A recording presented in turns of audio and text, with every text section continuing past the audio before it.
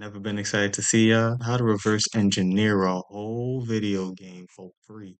And just to do y'all a favor, I skipped through all the ads in this video, so y'all just watching it clean through me. You skipping the ads, so please give a like, comment, subscribe.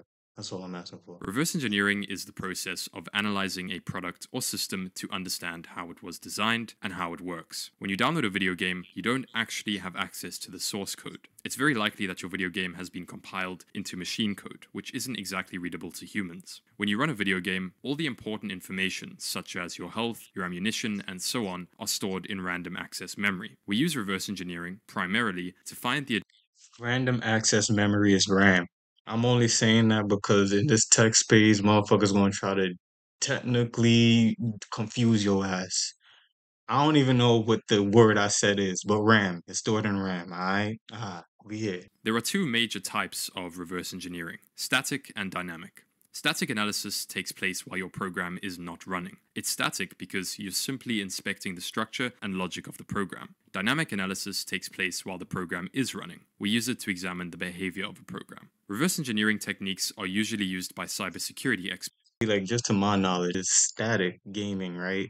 So like my favorite platform was OG Planet, like for computer gamings and stuff. It was built on JavaScript and stuff like that. But my initial reaction, and please leave in the comments below, OG Planet, which had Tails Runner, Rumble Fighter, all the OG games, was that a static form of like game development? Because I'm thinking about what he said the definition was. It could go offline. Like there were certain games that was off, or there were certain times the game just wasn't running. You know what I mean? So is that a form of static, or is that a form of like dynamic development going static? You know, I guess that's a cyber security expert question, but leave in a comment below. Many programmers and game developers also make extensive use of debuggers to test the runtime behavior of their programs. My point is that reverse engineering is used everywhere, and even if you aren't interested in hacking video games, it's still an extremely important skill to acquire for developing high-quality software. Let me say that, just like with programming, there's no simple way to get good at reverse engineering. I agree, but to an extent, reverse engineering is important. It's just like life. You don't want to wake up and worry about the steps it takes to get to your goal. You want to wake up and kind of know where your goal is and see what steps, like backtracking as to how you personally could get to your goal. And that just changes the dynamic of like how you program and why you do it. So like in a way, reverse engineering is almost engineering another human, like marketing. Because you know, when you market, you kind of create your archetype. You know, you create your human. So reverse engineering is basically creating the program you would have wanted from the start without starting from the start. Oof, that was a fucking mouthful, dog. All you can do is keep trying repeatedly. Your skill is essentially directly proportional to the amount of experience you have. With that being said, there are a few things that will speed up your progress. Having experience with lower level languages like C or C++ will be extremely beneficial to you. If you're proficient with those languages, it already means that you are familiar with memory in terms of pointers, references, and addresses. Next, taking some time. Yeah, and that's a big thing because even like I'm gonna keep it short. One of the things I realized is why Python isn't a good language to learn if you're a beginner. You should learn C, C plus because C plus goes into how things are cached, trashed, and everything. I forgot what is it, Malik? I'm not really sure what it exactly is called the process, but I know for sure Python, the language, which is I don't want to butcher it, but which is built on kind of that objective learning framework, it does it for us, that process. So we never know how to do the caching, which is why a lot of tools and hacking is Python, because it's easier to kind of maintain because you don't have to worry about that one aspect that you would if you had to use C plus, C sharp, etc., etc. Most people, including myself, have their first taste of reverse engineering through Cheat Engine. Cheat Engine is a free and open source program that is designed for modifying single player games. It has a ton of features, including a memory scanner, multiple debuggers, a disassembler, and much more. Cheat Engine is popular because users can create so-called cheat tables. Here's the thing, right? And I think that we gotta normalize it because I want to be a pen tester. I'm pretty sure everyone want to be a pen tester, but I don't want to just pen test and break into people's shit. I actually want to be innovative, like tech innovative, because you gotta know how to break into your shit to make new shit, to be innovative about the shit that you want to make forward. So it's kind of like a life cycle. So with that in mind, I don't know if programmers get this, but sometimes I forget my train of thought because I give me a couple seconds. I'll make sure the edits catch it back. Shareable scripts that run within the cheat engine environment. It has a ton of features, including a memory scanner, multiple debuggers. That's what I was gonna say. I remembered. That's what I was gonna say. So, in the grand scheme of understanding what bad things are, like scams, fraud, everything, the government should be lenient on certain things that's allowed and not allowed. Like, hey, look, I don't know, I'm not TOS friendly, but certain acts of violence should be studies for cybersecurity people to act as a tech police department. You get what I mean? Like, we just gotta switch up how we do things in order to be better at this online forensic stuff. Because if you look at the statistics of how much people get caught, it's bonkers. And if you look at how easy the barrier to entry is, you can't sit here and tell me that the good criminals are getting caught. It's just the bad ones who don't know how to program. Isn't that nuts? Dogs. And it's like the police department. Only the bad criminals get caught. The good ones are like kicking in Cabo in a beach or something, looking for another person to go to jail for them.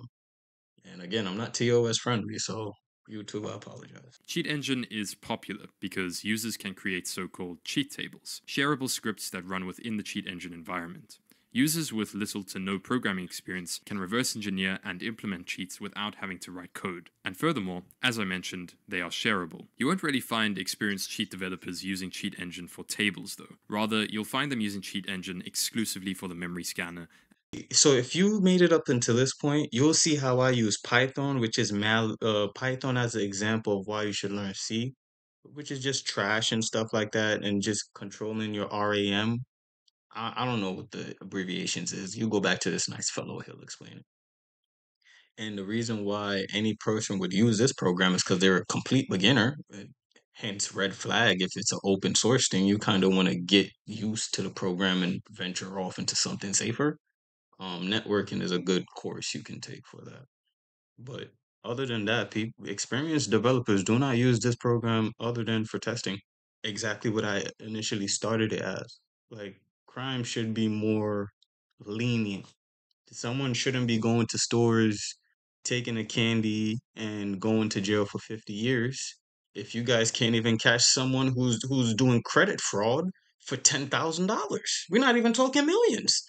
Like, you guys got to be more lenient on the people who really don't got nothing, and like make sure the law is structured around people who can get around back doors. That's all I was trying to say. In terms of static reverse engineering, you're going to want a dedicated disassembler, and the most popular one is IDA Pro. IDA stands for the Interactive Disassembler, and it's a wonderful program, but a license is going to set you back a couple $1,000s. Luckily, if you can't get yourself a copy of IDA Pro, the National Security Agency has released their free and open source alternative called Ghidra. These programs are obviously very different. I'm not using nothing given to me by NASA, Homeland Security, FBI, CIA, DIA, DOA. I don't know what abbreviations y'all got, but stay the fuck away. You get what I mean? I'm not trying to rhyme. Go away. Are both primarily disassemblers. They also come with debuggers, and best of all, decompilers. Earlier I mentioned that when you download a video game, you don't have access to the source code. A decompiler is a program that generates C pseudocode from the disassembly. It's about as close to source code as you can get. 10 years later. Yo, this is gonna be an epic video for those who love me. I kind of just double back. You feel me? Cause I might end up using that open source project. Cause if they giving me an open source project to test, I might backdoor NASA. You know what I'm saying? Yo, I'm on YouTube. I ain't doing that.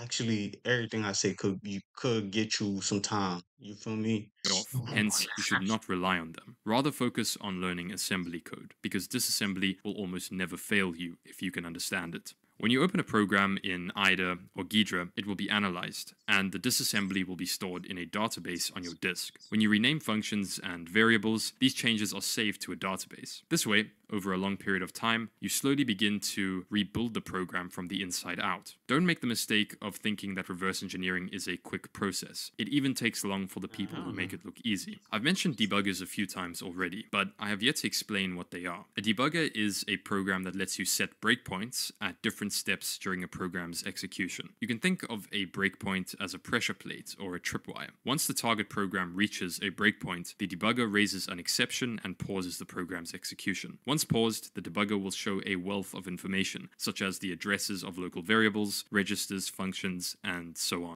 Alright, for those that's programmers trying to understand and don't understand, I got you. If you understand, just I don't know, chill out.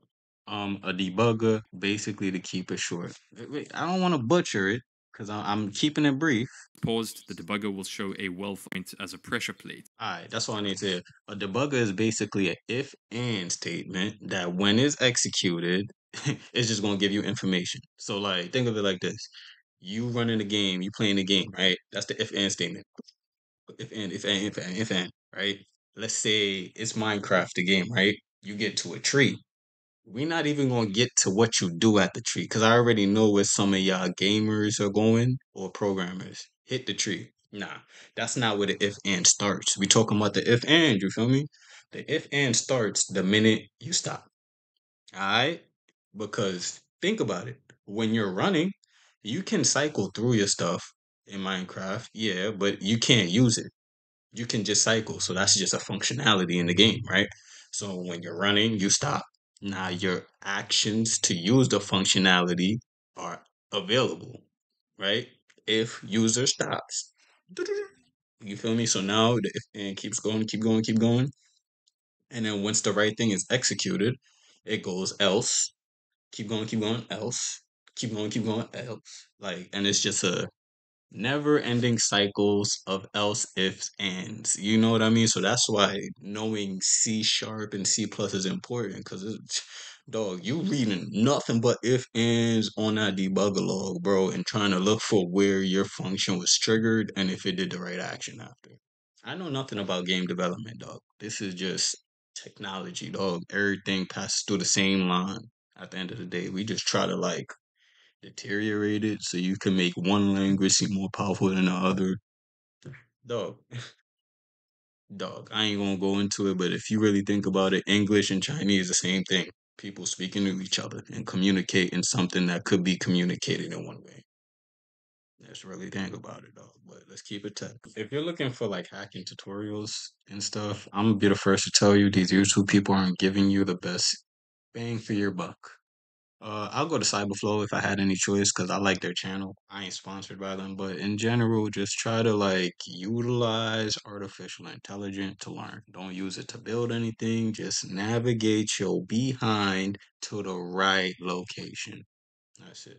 Just like, comment, and subscribe. Come to this channel if you need help on navigation and just everything overall. We reacting to everything, baby.